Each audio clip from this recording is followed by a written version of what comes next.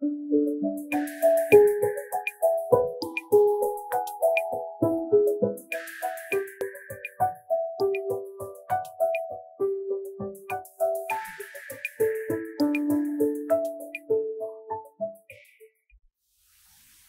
Elizabeth II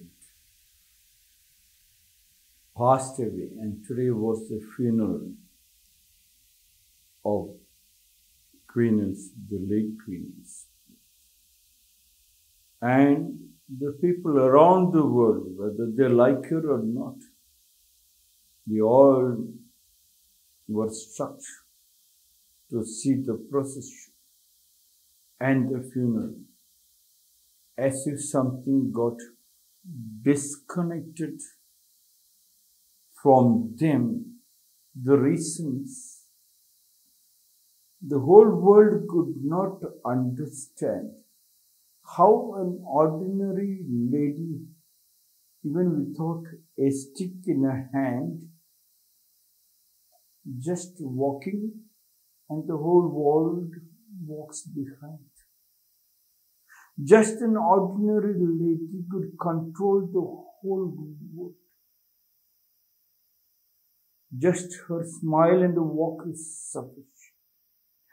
Queen Elizabeth II said, "Grief is the price we pay for love." And the whole of Great Britain and several countries are grieving on her death, on her passing away, on the disconnection, because they would love to see some moment of her living. They would love to see her. Especially the women in the world felt something great about one small lady. It is possible neither for male or female. There's not a difference. But they could feel that the females should still control the total world. 500 world leaders descended into London. Grief is the price we pay for love, and the love shocks them, cracks them. I think something moved out. Now who will control, who will run? The world listened to every moment of Queen Elizabeth. Grief is the price we pay for love. It is in the materialistic world. Hence, Zen kept on telling, listen to the sound of the one hand clapping. When you are in love, your name is love. When you are in the grief, you are in grief. They do not differentiate this and that. In India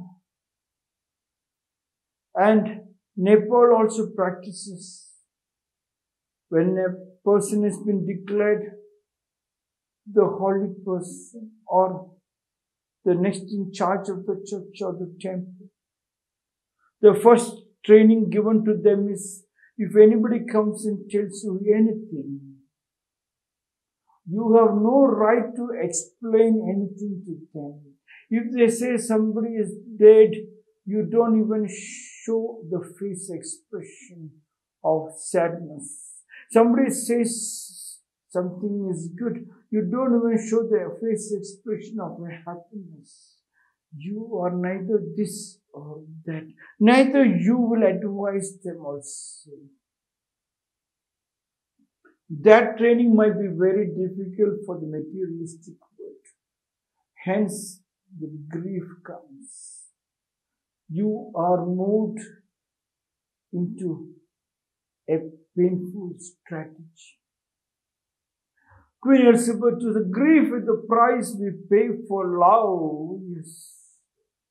And if something happens to our love, we feel the pain as if we got disconnected. And this happens too much with our nuclear family. And when that happens, when one of the partner dies, they suffer a lot psychologically. Then they have to spend a lot of money on the medical hospitals. Then the loot game continues to loot them. Hence, from centuries, we made sure the family is not a nucleus family. You cannot cut the body into pieces because the left hand decides, I can't stay in the body. So the right hand says, come, we both will take another house and stay together. We don't want to help the right leg and the left leg. We do not want to help the stomach or the eyes. When the brain says, move the right, I have to move the right. So the left hand girl comes and tells the husband, the right hand, come, we'll have a separate house. They go to a separate house. And think how the body will be like that. Hence, from time immemorial, they kept on telling, no.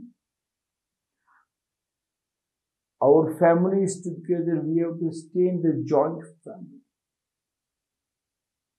So that if somebody dies also, there are so many people, you don't live in grief, and that continues to create medical problems. But the society wants you. The society wants you to live in the nucleus family. The society wants you to live together. You will not have medical problems. Then how will the medical fraternity run big hospitals? Unless you live in pain. Queen Elizabeth said, grief is the price we pay for love. No. Love is love. You can give as much love as possible. But it becomes like the Buddhist nun. She was in love with the Buddha statue. She decided she has married the Buddha itself, like the Christian churches. The nuns are taught that they are married Jesus, and Jesus Christ is their husband and God, and they have to serve Him. So the Buddhist nun also decided she carries her husband, the Buddha idol, wherever she goes. And she lights the incense. And she found the incense, the smoke moves to the other idols also, which she don't like it. The other idol next to them is also Buddha by the other nuns. So she created a pipe so that the incense smoke goes to the pipe and falls only into her Buddha statue. And after some days, she found there is a difference between this, her Buddha, the idol, her God, her lover, her husband. Different from the other Buddhas. She looked at other Buddhas. They are looking so much bright, but her Buddha has become black in color because the incense smoke falls onto the face and it's darkened the face. When you are in love only with one person and you don't allow that incense to spread it, the darkness enters. That darkness is called disease. And this disease was allowed by the community, by the rich. Hence, when Queen Elizabeth II said, grief, the price we pay for love. It is truth if you are in the nucleus family. We come to the joint family and the family tree. You forget, because by the time you wanted to cry, another thing falls. Like what happens in rakumschool. Before I or my children, senior members would like to cry for something. Before the first year comes, somebody else comes for one problem. Give us pensions, give us admissions, give us this one, give us that one. This happened. By the time the cow is screaming, the cow has given birth, another cow has died. By the time the pet animals is fallen sick, God. Joint family. Flowing water is fresh water, stagnant water. It's non-stop flow. This is the way Zen says. Yes. Listen to the sound of the one and clap. And that was the sound. It is neither grief, neither love. They loved Queen Elizabeth, but the people, millions of people lying about. Yes, but they know, but they do not get attached to that grief.